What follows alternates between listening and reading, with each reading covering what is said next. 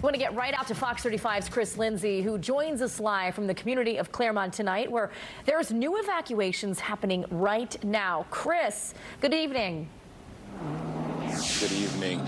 Yes, the power is out here, and as you can see, they've shut down this entrance here near Lighthouse Lane. Police have been working with local deputies to get people out safely as a part of that evacuation order. I spoke with an officer here on the scene who says the water on the roads has went up past his knees, which is why they aren't allowing any vehicles to drive through right now. The evacuation order was issued earlier today by the city of Clermont. The homes here are on the edge of a lake, and city staff says the water levels have continued to rise following Hurricane Helen, and they may continue to do so. Now, I'm told by the officer on the scene here that they've gotten mostly everyone out, but there are a few people who have chosen to stay behind, but they're here late this evening just making sure if anyone else wants to leave that they'll be able to assist them. Reporting live in Clermont, Chris Lindsay, Fox 35 News.